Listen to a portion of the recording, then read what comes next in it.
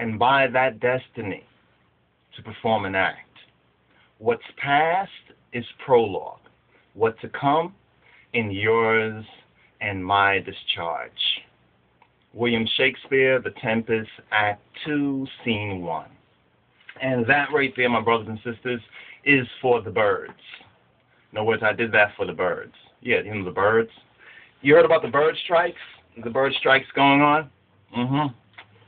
Yeah, there's been a whole bunch of bird strikes here in the New York area. You probably heard about the Sully Sullenberg and all of that, the plane going down in the water. You remember that? Yeah. So anyway, there's been a lot much more, or many more bird strikes and everything. Everybody's asking, what's going on with these birds? You know, and listen, Ite, and I sister watch, she pointed it out to me, and I want to share it with you. Listen carefully. Listen carefully, like when you hear the news, you know. First they pointed out that the plane hit the birds. Then they point out, oh, these birds attacked the plane. You know, you'd be like, what? You know, so really it's the planes that hit the birds.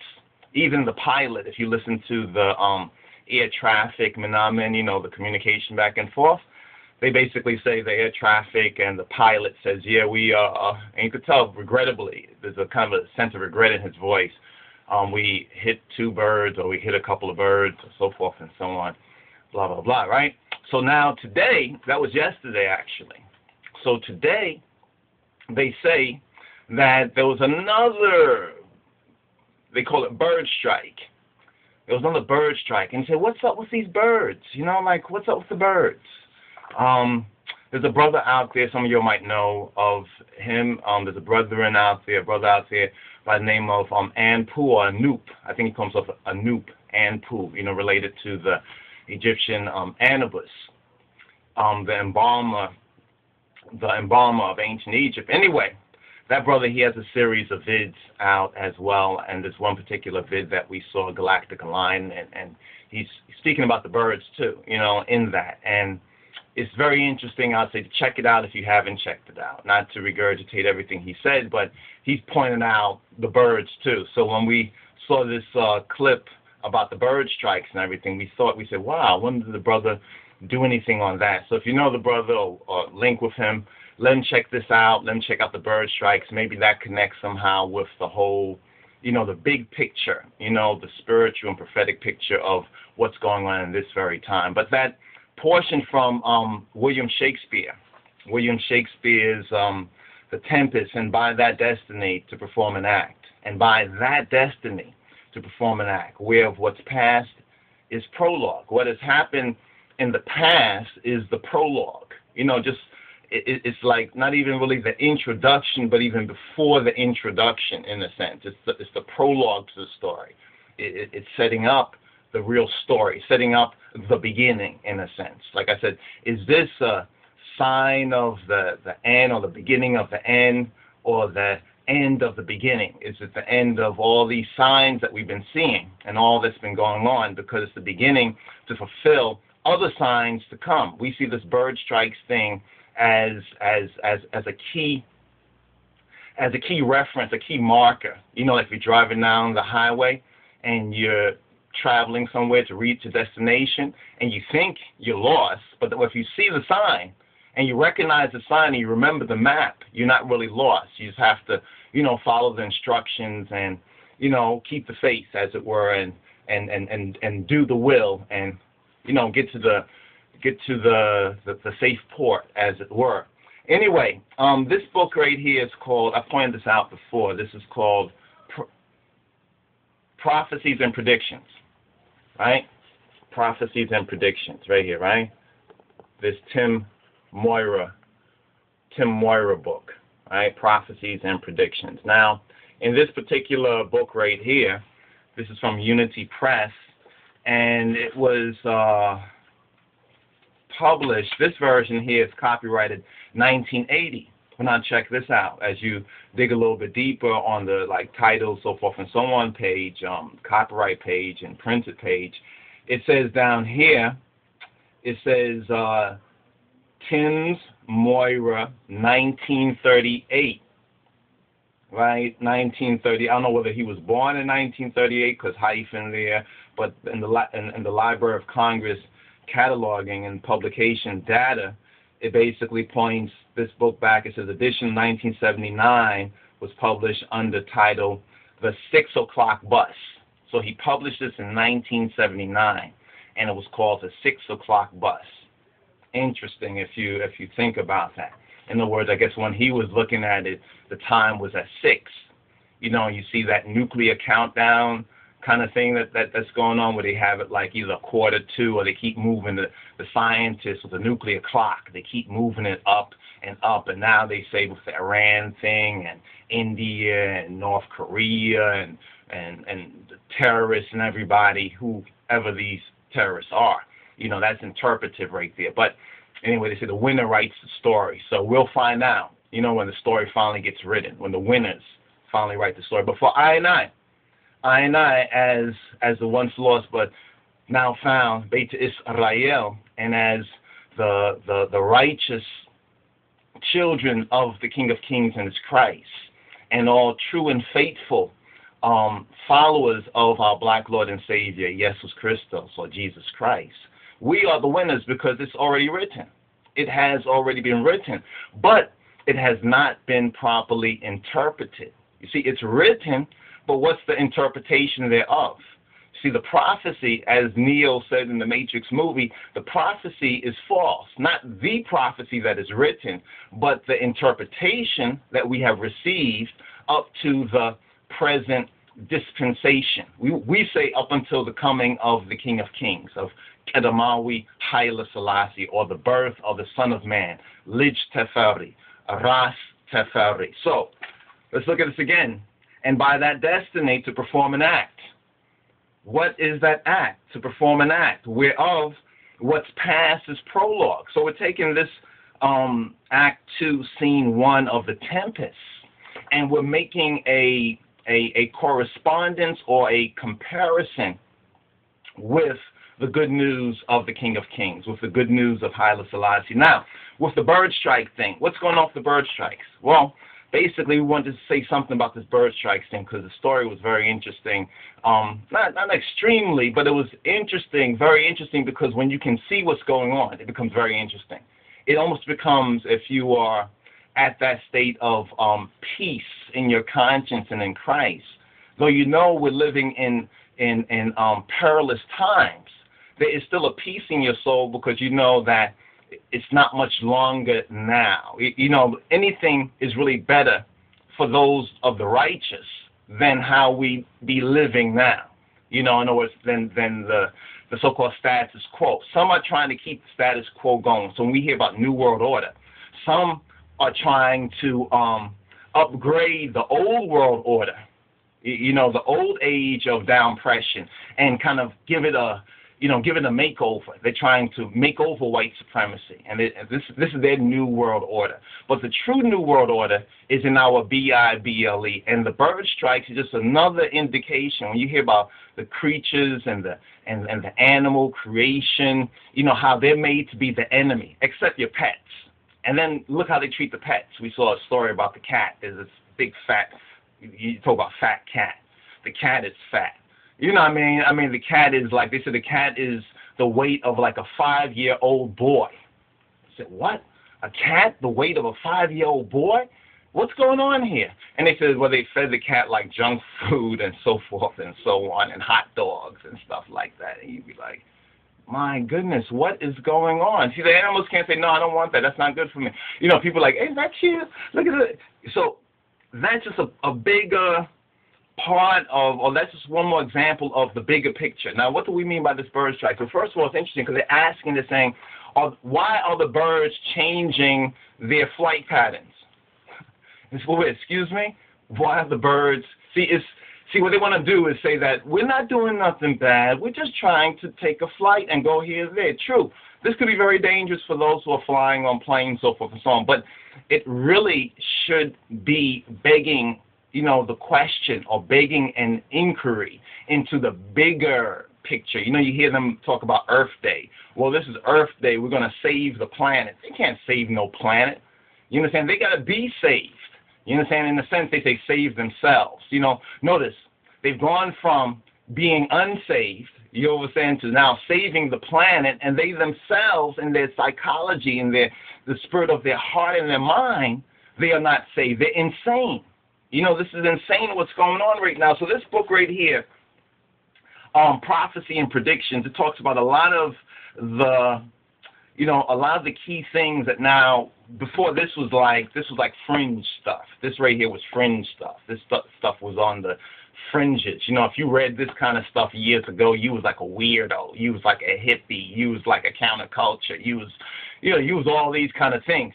Now, because the rulers, the archons, you know, they recognize, you know, more of what's going on. Now they say, what's the old saying? If you can't beat them, do what? You join them. So they really can't beat this desire for change and for something new and different, since people are a little more aware about, you know, the downpression, the sufferation, some things they know now, things that have been suppressed for countless decades, if not centuries, people know about. And with the internet, you know, they can't hide it so much when anybody can kind of put up convincing information and can present their case and their story, and anything can become so-called viral in that sense, right?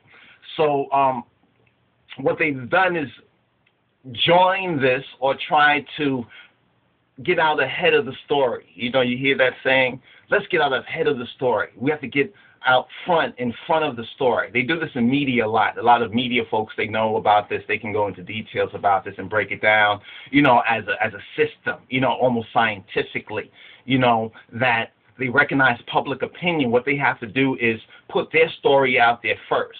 And this is what they've been doing for a long time.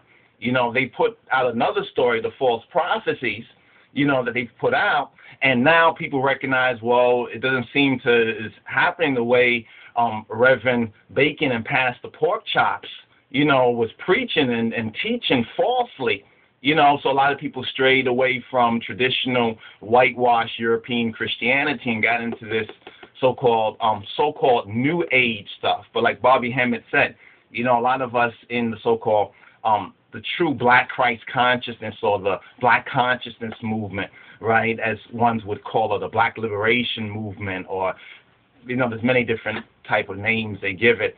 When we heard about this New Age stuff and see all these, we have to say it, white folks. But it's not because they're white, but a lot of them are unrighteous white. You know what I mean? They are not just white people, you understand, but they don't even have a sense of the truth. You know, a lot of them, like, look at the 60s. They were rebelling against their parents. So a lot of black folks in the 60s thought, oh, they are on our side. And what you see is that our movement, or the Black liberation movement, becomes like compromised. It becomes watered down. You understand? And then the black man, who was the spearhead of that whole movement, he gets criminalized. He gets demonized. You know, the bad black man. And the black man does have a lot of responsibility in that. You understand? But that does not mean that wrong is not wrong. You know what I mean? That oppression, you know, downpression and all that. I mean, you know, the issues, kind of, we can go into that.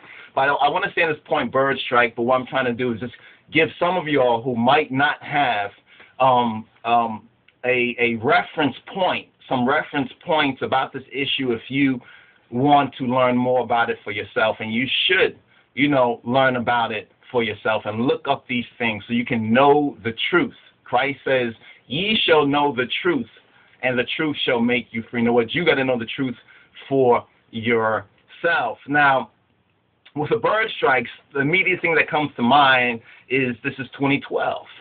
That's the immediate thing that kind of comes to mind. And you know, there's been a lot of information about 2012 and the galactic alignment, these changes, so forth and so on. That's the big theme now. And regardless of what your particular school of thought may be on it, everybody noticed that things have changed, and things are changing. And as Haile Selassie say, the only thing that is axiomatic is change. Change begets change. So we see some changes come about, and that means that we can't go backward. What is past, in other words, is prologue on what is happening now, but ultimately, as this character in The Tempest says, what to come? What to come? In yours and my discharge. In other words, what is to happen hereafter? Not just in the hereafter, but what is to happen after this or after hereafter. You see, when we talk about hereafter, people are talking about, when they die, they're going to go to heaven. And you hear a lot of Christians say that. What a lot of Christians don't even know is the Bible never promises after one dies that they go to heaven. I mean, people will say you're an antichrist or you are a hater of Jesus or whatever like that. You're not a Christian, blah, blah, blah, blah, blah. Prove it in the Bible. To those folks that say that, just prove it in the Bible. That's another false prophecy right there. But what this book right here now points out for early day and time, in the early day and time, this section right here is about like the polar shifts. The whole magnetic shifts. And there's been these earthquakes going on recently. Etna has erupted like 7 times. It's been about, as of this month of April, about 13 earthquakes, although before the month is up, there could be a 14th or 15th or who knows.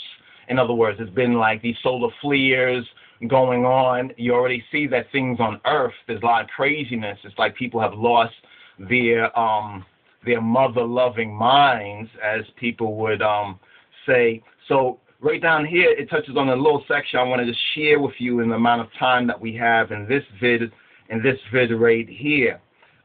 Is on the subject of the polar switch. So with these polar shifts, they're even talking about the bees. The bees that make honey and all that, and how that's important to the whole agricultural system, the bees, and they're saying bees are disappearing. They're not finding these bees, and bees are so important for the ecology. If they don't have the bees, then other crops, other things, everybody is dependent.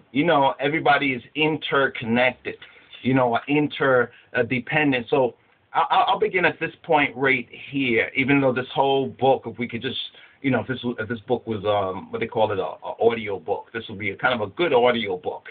You understand? Just to get a good listen of it. But anyway, it says this is page 90, the world's daily crises of failing food supplies and economics, energy scarcity, expanding populations, and dwindling resources are not the, quote, acts of God. Let me just repeat that for some of y'all that might believe otherwise. The world's daily crises of failing food supplies and economies, energy scarcity, expanding populations, and dwindling resources are not the acts of God, conveniently ignored by insurance corporations. Ignorance and fear, get this, ignorance and fear were, and still are, the culprits, along with their companions, greed, dishonesty, and just plain stupidity. Remember, this is my footnote here, Michael Moore. Remember Michael Moore? Michael Moore, the filmmaker? He had wrote a book, Stupid White Men. This is kind of interesting. Nobody talks about that book, but Stupid White Men. That's another subject matter. And just plain stupidity, a conspiracy of unconsciousness. I like that. A conspiracy. We say it's a conspiracy. Oh, that's a conspiracy. But what kind of conspiracy? Oh, Illuminati, Freemasons, music industry. No, it's a conspiracy of unconsciousness. I think that sums it up, because all of those can come under that category, that categorization. Conspiracy of unconsciousness, in which we have all held membership. That's what a lot of folks don't want to recognize, that even if they're conscious or semi-conscious or more fully conscious or whatever level of consciousness they may be, at one time, knowingly or unknowingly, they held membership in this collective insanity, a conspiracy of unconsciousness. The negative attributes of individuals seemed to become an asset when power and profits got involved, and the Industrial Revolution served as an excuse that was needed to succeed and get ahead at any cost. That was free enterprise, Freemasons, free enterprise, free until you're full. Many have begun to see technology as a usurer, delivering convenience, efficiency, and profits in exchange for the exorbitant dues of Ecocide. You know, Ecocide, you hear people talking about bully side. No, right now what we're experiencing is Ecocide. Ecocide and human suffering. You know, they talk about bully. The whole thing now is about bully, the bully thing. You know, I mean, yeah, it was wrong. It was wrong years ago. But why the change all of a sudden? And even the fact that it is a change, whether you can figure out why the change or not, it's interesting. But bullying is not just what goes on the internet or the Facebook, or people don't like somebody, or a group of adolescents or adolescents in mentality all gang up on this person and make them feel bad and try to drive them to so-called kill themselves or whatever like that. This bully side is all part of white supremacy. White supremacy, America and these big countries, in a sense, they use their military might, their power, in one sense or another, or their money to bully in the same sense. But a lot of you don't get it. You know what I mean? That's the part that's interesting. It's good that people are beginning to speak against many of these injustices. But it's bad that they don't see the bigger picture, that they are members in a conspiracy of collective unconsciousness. A collective unconsciousness, and many are beginning to see that technology as a usurer delivering convenience, efficiency, and profits. That's what you hear in the news every night. Oh, how the internet can be good for you, how you can make money online, and blah, blah, blah, blah. And some of that is true, but it's in exchange for what? In exchange for your souls, the souls of, or the soul of the earth, in a sense, in exchange for the exorbitant dues of Ecocide, killing the ecology and human suffering, estrangement from all that is natural, estrangement from everything that is natural. So Rastafari, right? The Rastafari movement that seems to make a point about the natural and ital and what is natural, and appreciate loving what is natural, because what is natural is a reflection, you understand, of the good JAH, you understand, or the good God that created, that is a true creator. You understand, our blameless creator, you understand, revealed, you understand, in Jesus Christos, in the person of Haile Selassie I. Now, it goes on to say, on a diet of natural resources, the industrial revolution's technological offspring gave birth to corporations, conglomerates, and fiscal networks so powerful that they soon transformed the face of the earth. We could say they actually soon disgraced, you understand, and disfigured. You understand, disfigured. You know, it's a transformation. What kind of disfiguring? The face of the earth. Its computerized nervous system, crackling with superhuman intelligence, it now demands more and more of the failing resources that spawned its genesis. It even inspires aggressive gambling for oil and nuclear addictions. Wow. Many of us already probably know that is so true. But it's so interesting how this was already written. You understand? This is this book right here, Prophecies and Predictions. Now, with this bird strikes thing going on, I think this is a real important sign, because something is going on. They're saying, why are the birds changing their flight patterns?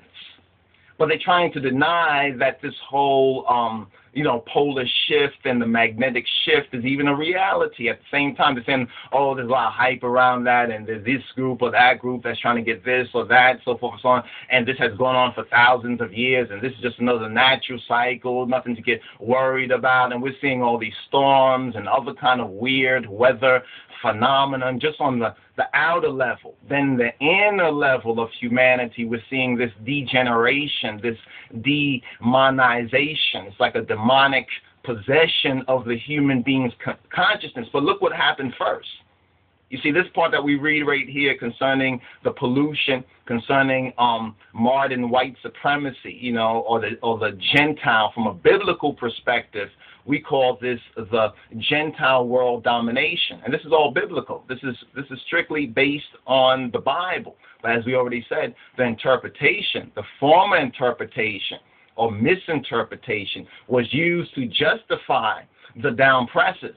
You know, the Bible is a book, yeah, but the Bible is like people say, some people say it's a good book, some people say it's a bad book, some people say that it has been used, you know, to free people, others will say it has been used to enslave people. What's the truth about the Bible? Has it been used to free people? Well, yeah, I as Rastafari can testify to that. You know, and not the Bible alone, you know what I'm saying, but the Bible in its revelation, Rastafari revelation, concerning the conquering line of the tribe of Judah, Haile Selassie the first, elect of God, King of Kings of Ethiopia.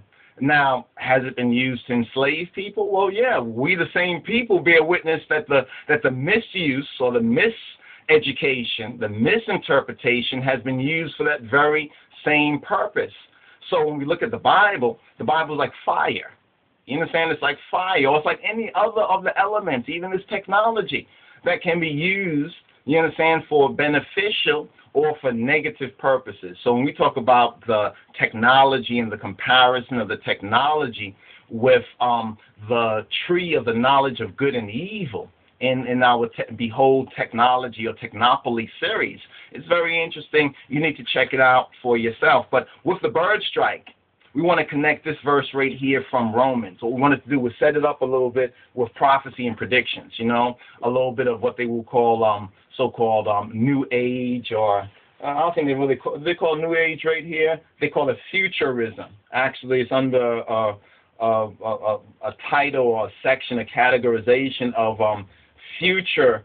futurism, right? And it tells us back here, let's just share some of this here. It tells us back here, it says the period. Notice what they say, the period. We're going to go to Acts of the Apostles in just a moment. So Acts of the Apostles, chapter 8.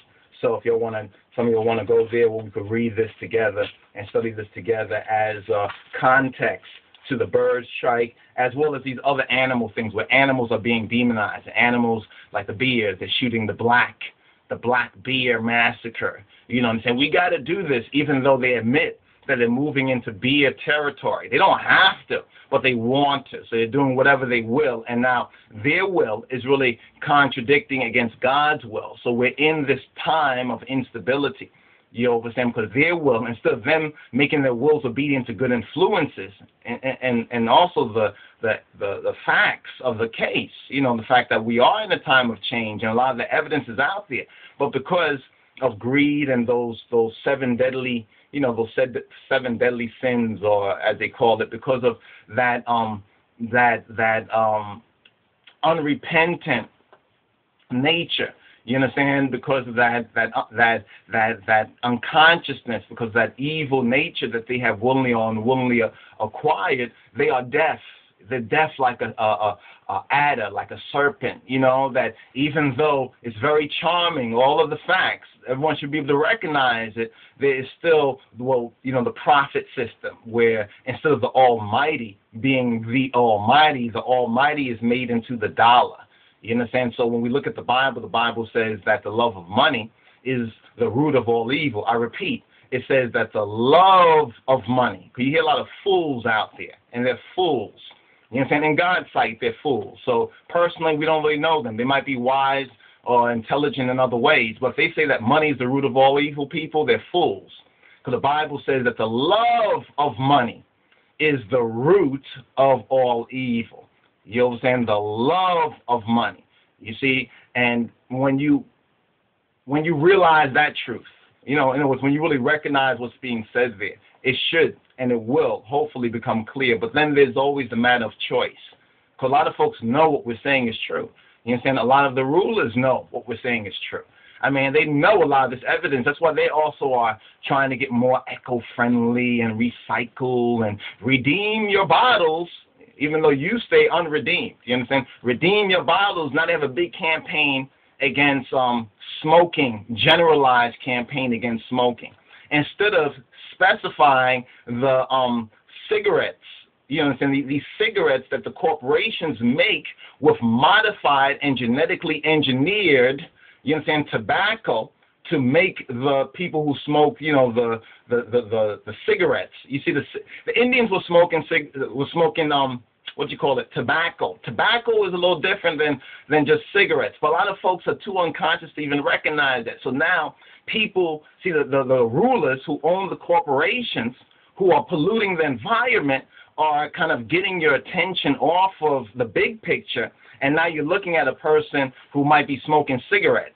You understand? Over-the-counter, big corporation, artificial manufactured, genetically engineered wild tobacco cigarettes that were made, you understand, and are chemically, you know, part of Big Pharma. Big Pharma and the tobacco industry are in bed together. But instead of having you look at the big picture, I mean, including the cigarettes, they're trying to say they're against smoking, now they're demonizing even herb and marijuana, so forth and so on, because they don't control it. See, when they get to control it and control the way you see it, see, they're trying to control the hearts and the minds, the thought. You see, so they're putting out the thought about this, about smoking on one level, so forth and so on. And in Bloomberg in New York, they're trying to stop people from smoking in their house. So why don't they illegalize these?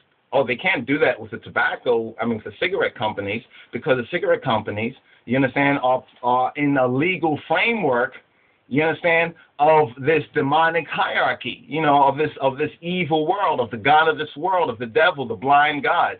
So they don't do that. But anyway, be that as it may, that's just another kind of connective point, because interesting, because even though they have these same corporations and pollutions everywhere else in the products and everything, they don't tell people about it until people really get sick, until people really find out that this product or that product got them sick.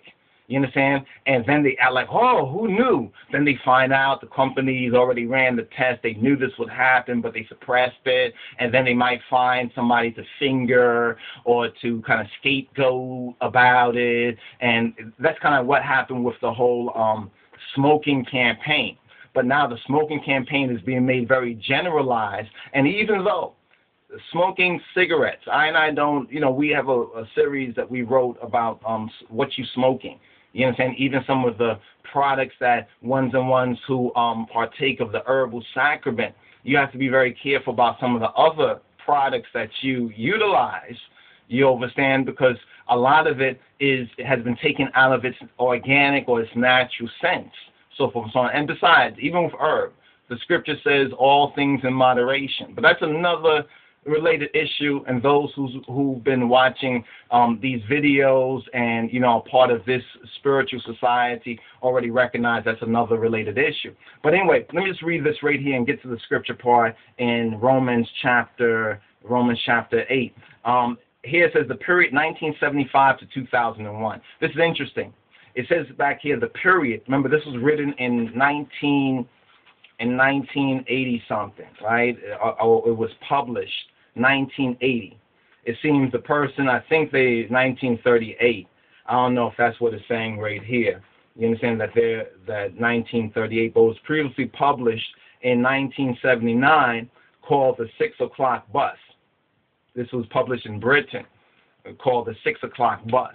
So I guess at that particular time, roughly 1975, the year of the creeping coup, you understand, and the so-called careless Ethiopian revolution or rebellion against the King of Kings and his Christ. You understand? That also was around the same time. Recently we was watching something about, I think it was Bill Moyers or something like that show, and they was also talking about the same period, like with the economy and what happened with the economics, how there was a big setback for the global economy, roughly in the 70s as well too, which was interesting why Ethiopia, in a sense, had to be on the world stage, had to be crucified or had to be sacrificed, because Ethiopia, under His Majesty, was in a position as Christ was and the Hebrew or Jewish people were, you understand, within both the Old Testament and New Testament, was God's signs, was God's witness. So this Gentile world domination, or the Roman Empire, we see this conflict, this conflict, And then it metastasizes on other levels, on its grossest level in racial terms. But then it has its refined manifestations that sometimes are not seen or put together. But it's speaking about a period from 1975 to 2001, right? Roughly something like a half an hour or so. It says has traditionally been viewed by prophets and seers. And then they mention the Hopi Indians, Nostradamus, Meshu Sama, Edgar Cayce, the Great Pyramid of Egypt, the Bible, and many other mentioned herein as the end of a cycle. When we talk about the end, the end time, some fools laugh it off. The end time, because they have a false interpretation of what the end time means. They think that there's a time when everything will just almost like just disappear or something like that.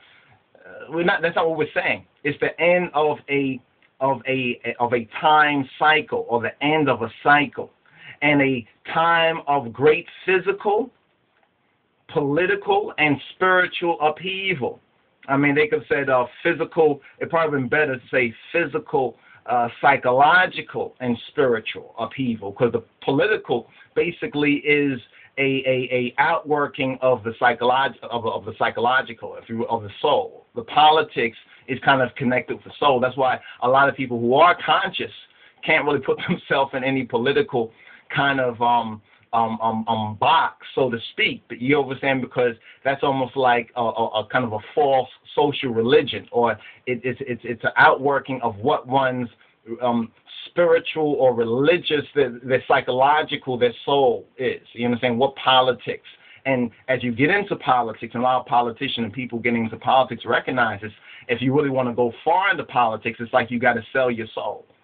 You know what I'm saying? You really got to sell what you really, or you have to make yourself believe, be-lie-eve, that's a word that's coming back again, be-lie-eve, you have to believe that it's not what your conscience, you have to burn out your conscience. So when the Bible talks about, there's a lot of folks whose consciences have been like seared, burnt out like with a hot iron. You know what I mean? They used to know, they used to feel a way about certain things, but now they'll give you, some kind of pragmatic, or, some kind of, it's good for the economy, it's good for profits, it's a man-made law, or, it's always been that way, or what can we do about it, And if you're one of those individuals, and some of those things are in us, because remember, we all have been polluted. It's like we come from a pure, a pure origination as spiritual. But once we hit the rate of atmosphere, once we hit the rate of atmosphere, we become more or less in various different interrelated ways polluted.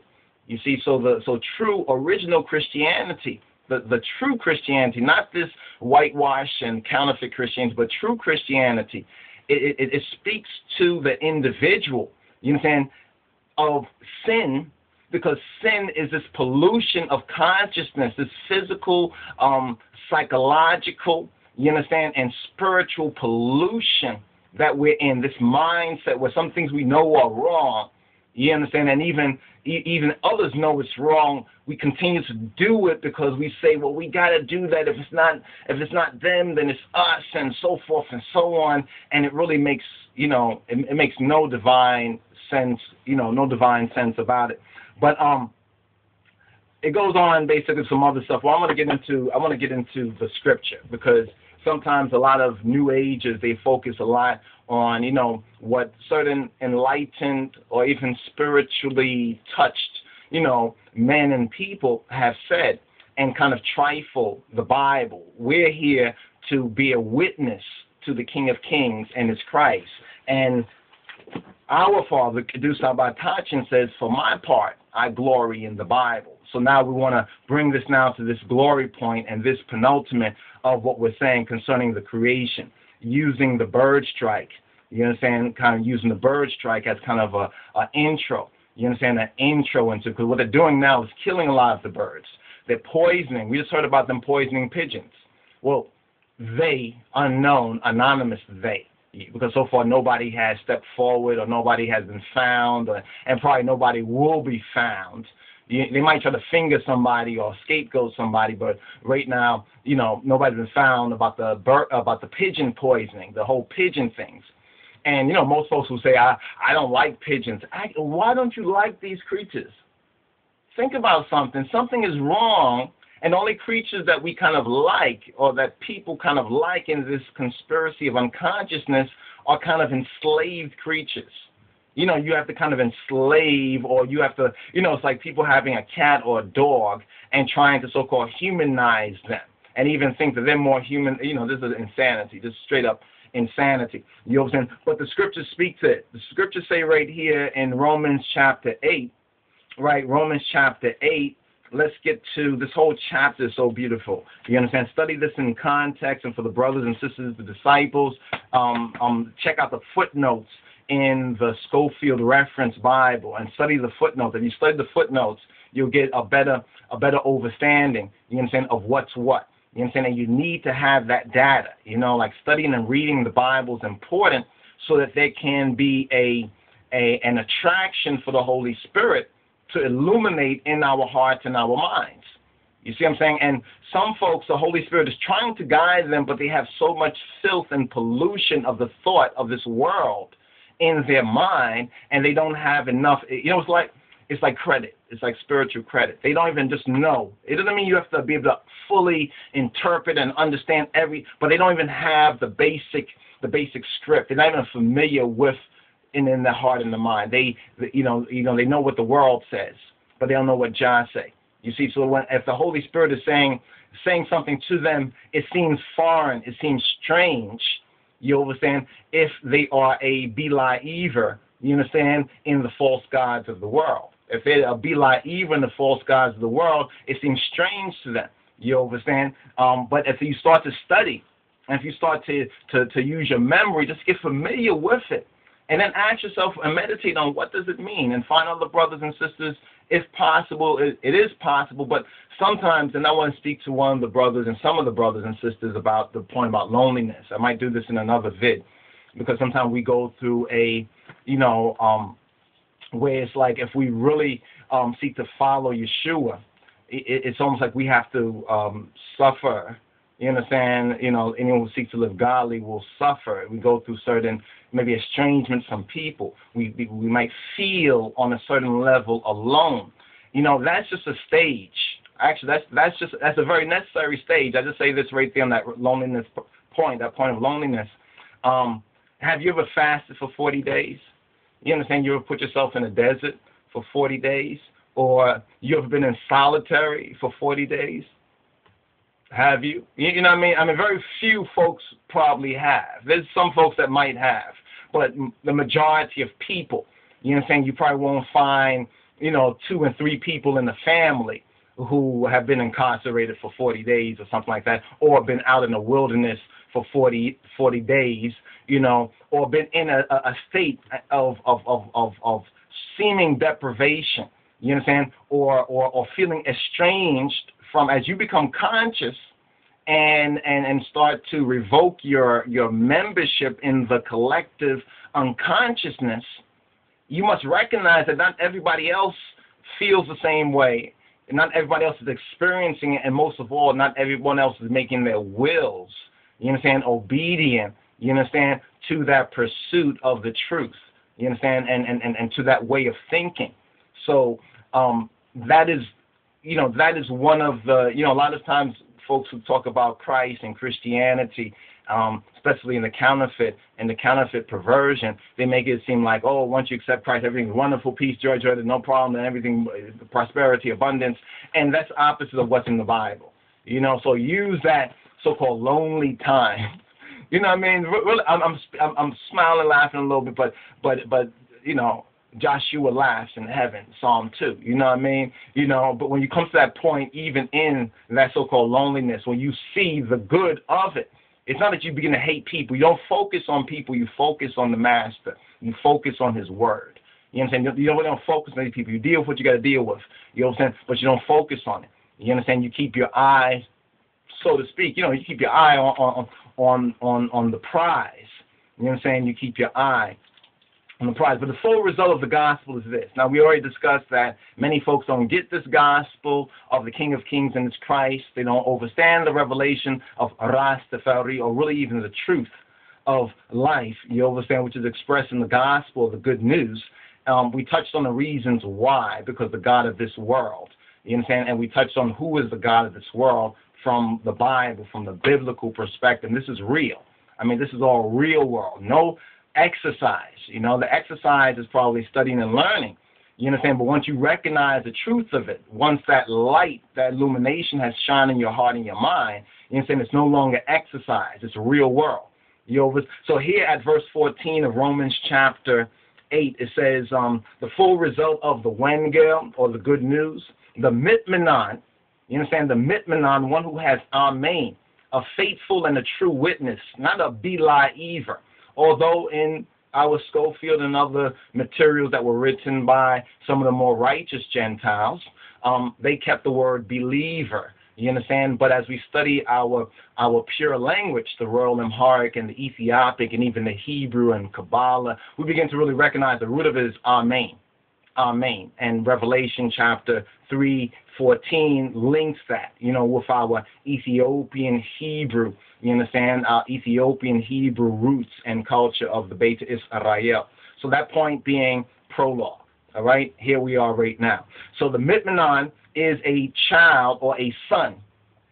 So when you begin to receive Kabbalah, the truth, you become as a son or a daughter, a son and a daughter of the Almighty. You understand? Of the true God, of Jah, of Yahweh, as well as an heir. As an heir. Here's what it says right here. It says, for as many as are led by the Spirit of God. Now everybody's talking, oh, God, this God, that God, next God. Yeah, there's many gods, so on and so on. Our Father, our God, is the God of gods. Our Lord is the Lord of lords. You understand? And, you know, this is our evidence. You understand? This is what is written. You understand? And when you're conscious and clear enough, you can utilize, you can see it, you understand, and use that evidence. You can preach and proclaim it. You understand? When you're clear on that. But to put it simple for the disciples and to reinforce the truth, Joshua says this concerning God. He says that, well, let's actually get the scripture. Let's document it for you. There's nothing better than document, because anybody can say anything. At least, where is it found? Give me a reference point so folks can learn it for themselves. That's the problem. Each one of us has to become responsible. You know what I'm saying? We have to become responsible for this, for the truth. You understand? For the truth. You understand? The only hero worship, or the only hero, you understand, is that dual truth of the Father and Son. You understand? The King of Kings and its Christ. That's Yahweh Ahad. That's the one God. That's the dual truth. That's the reality. So that's the only Chiru worship. You understand? If we give a brother or sister, in that sense, props, it should be in accordance with that willingness of them to fulfill and submit themselves to the will of God and Christ, of the Father and Son and Spirit and truth. So here in John chapter 4, documentation. John chapter 4, right? John chapter 4, verse 14. Here's where Joshua is talking to the woman at the well, the Samaritan. He says, but whosoever drinketh of the water that I give him shall never thirst, but the water that I shall give him shall be in him a well of water springing up into everlasting life, or into eternal life. Now, a lot of people talk about everlasting. That means it never lasts, but that's not the real etymology of the word. Everlasting, zelalemawi, or zelalem, or zelalem, you know, is dealing with the world, and zelala is dealing with ages and cycles. So when you see here eternal or everlasting, in the English sense, they give you an interpolation, not an interpretation.